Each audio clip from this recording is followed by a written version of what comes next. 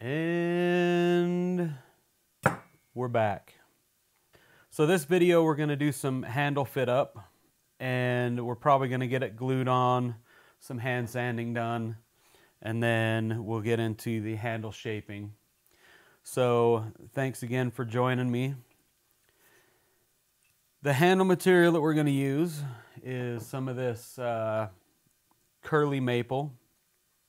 I'm choosing this because it should match the twist pattern in this. Somewhat okay, I guess. It won't be perfect, obviously. But I think I'm going to try to angle it so that the lines match a little better with the twist.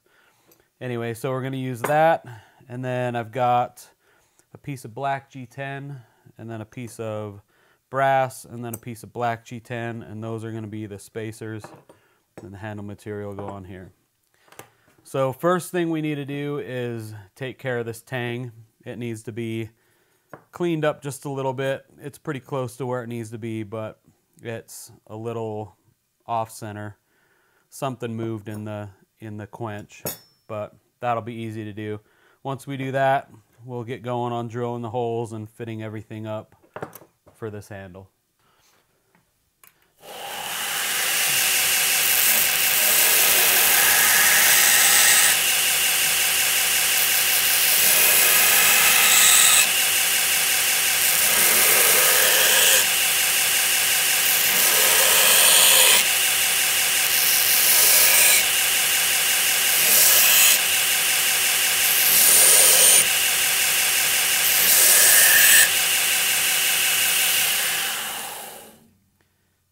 Okay, so we got this nice and straight now, and I just used a old worn out 36 grip belt, cleaned it up, tapered it, and then chamfered the edges just a little bit to get rid of all the hard corners.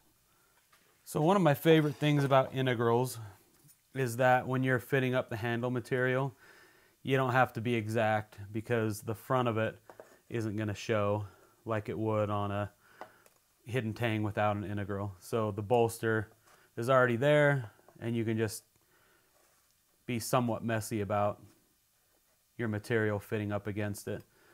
So all I did was I measured from corner to corner, and it's like 0.44 inches. So I'm just going to take a 1/2 inch, drill out my material, and then it'll fit perfectly around that. And then all I did here was I stacked my material on here and then just screwed it down on this board, so that way I don't have to worry about it spinning and cutting the crap out of my fingers.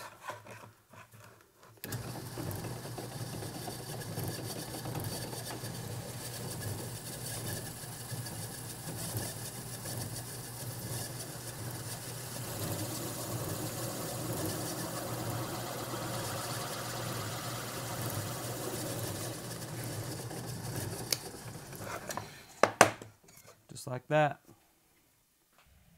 All right, now we're over here in the dark corner of the shop. So because I want to make these curls angle a little bit more so they kind of match the twist of the blade, which I'm guessing, so hopefully it'll work out. I want to cut off this at an angle. So instead of going onto the blade like that, it's going to go onto the blade like that, and then the curls are going to go more forward. So all I did was I drew a line from end to end to give it an angle, and then drew a 90-degree right here, and then I put it on my miter and turned the miter until it's going to match that line. Now I'm just going to cut it off with a bandsaw so I have a nice straight line. And I'm going to go slow, so hopefully I don't have to do much sanding.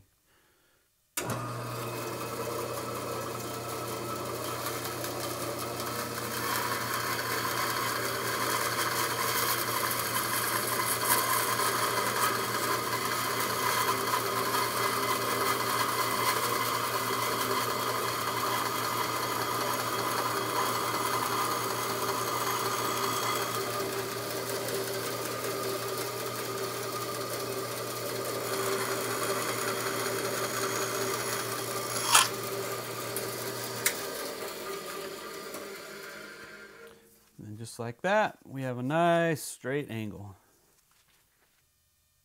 Now that I've got my angle cut on here, I need to drill a hole in here.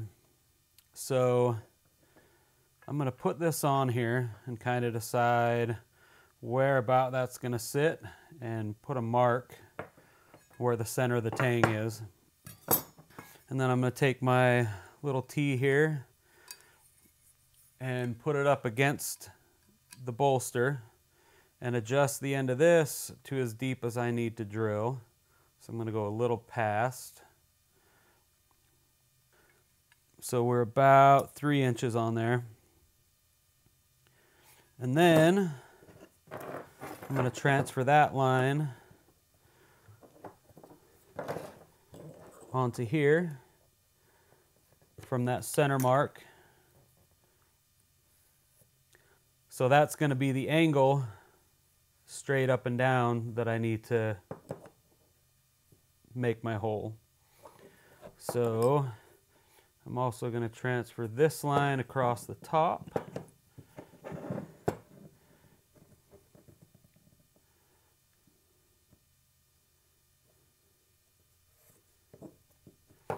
And then put a mark at center on here so I can drill my hole in the middle. And then I'll just take and put a place to start that. Place for the drill to grab a hold. All right, and then I just need to put this in my vise at an angle and then drill that. So I'm going with a 1/4 inch bit on this one because that's the thickness of my tang. And then the width of it's a little bit wider, but I'll just dig that out with a broach as soon as I'm done. So I've got this put in a little vise right here. And then all I'm going to do is throw my angle on here and then get this straight with the angle, or somewhat close, which is going to be about right there. Another thing you can do is you can just take and push this back a little bit, drop that down, and make sure that you're in line with the bit, which we're pretty close. I left enough length on the drill bit that when I get up to the chuck, that's going to be the depth I want. So everything's lined up. I know where to stop. And start drilling.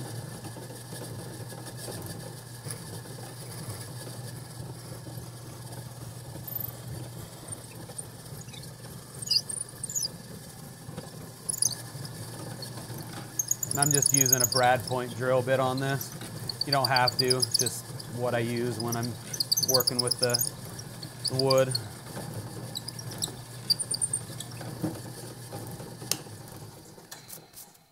That's that.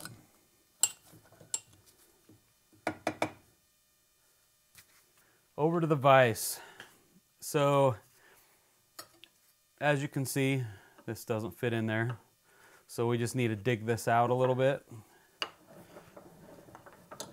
So I'm just going to put this in the vise at the same angle that I drilled the hole, just to make things a little easier. And then just start digging.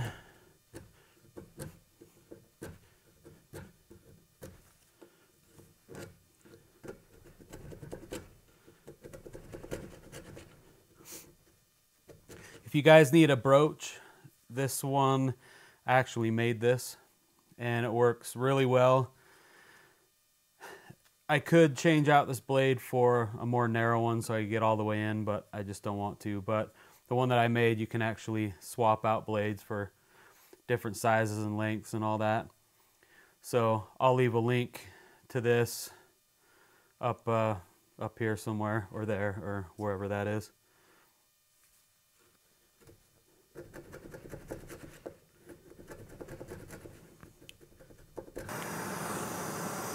So I know for all the Forged in Fire watchers that the judges are always, oh, we don't like the burn throughs, blah, blah, blah, blah, blah, whatever.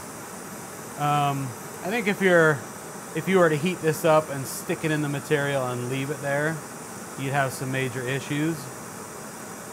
But if you just heat this up and do quick little jabs into the wood, you're not going to have any issues whatsoever. And then it basically makes a really solid pocket because it's shaping basically exactly, you know, the shape of the tang. So I'm not quite sure what their problem is.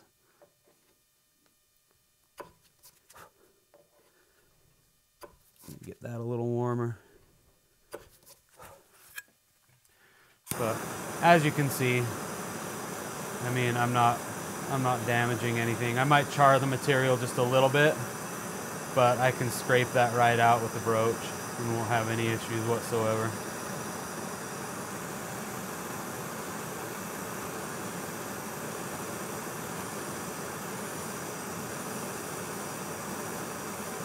Plus this tang needed to soften it up anyway.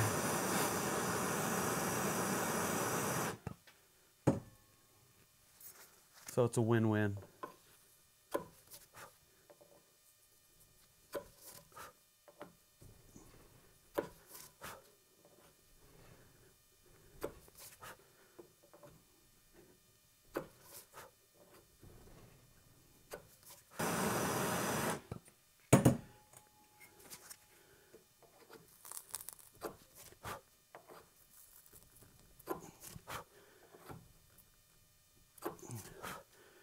And that should be perfect right there.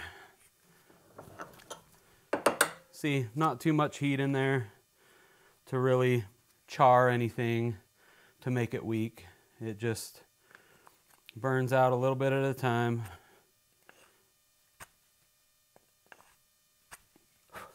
And you're good to go. I do the integral a little bit different than I do the non-integral hidden tang.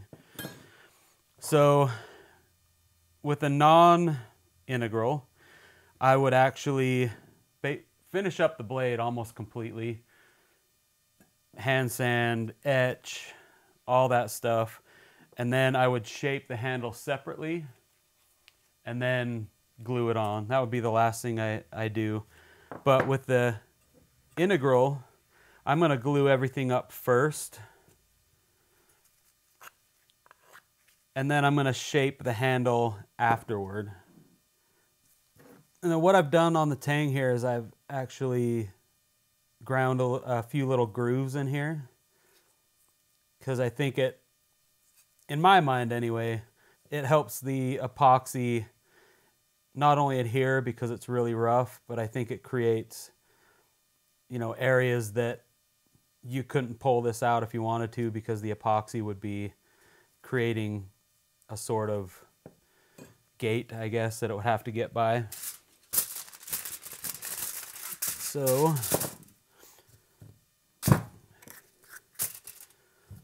mix up a little epoxy.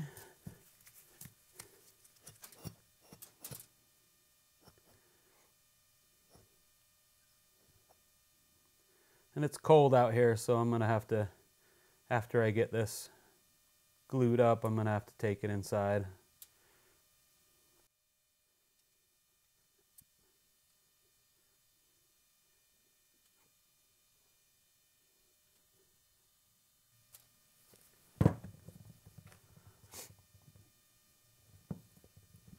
I'm going to put a little black in here. And if you're wondering where to get this pigment, I probably would never get the powdered pigment again. I would just get some Alumilite pigment. That stuff works really well, and it's a liquid, so there aren't any lumps and crap in it. So I'm going to dump some in the block first so that it can settle while I'm doing the other stuff.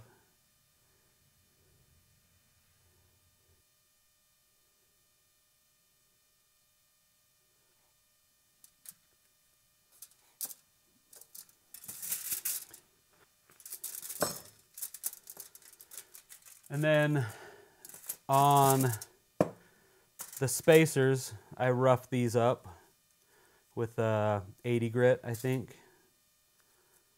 60 grit, something. Anyway, I roughed them up so that the epoxy has something to adhere to.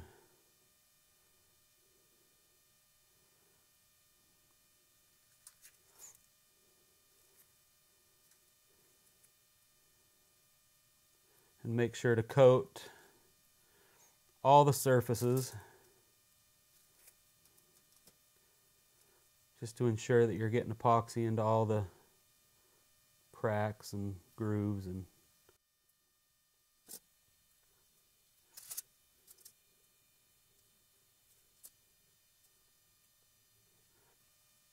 okay, set those there for a second.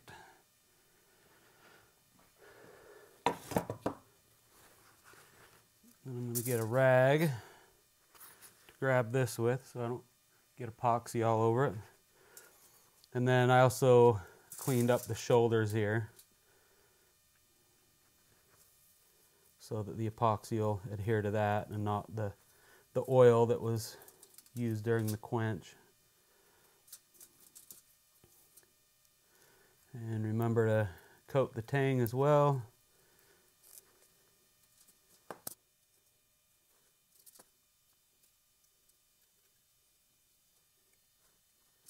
And then slide your spacers on here.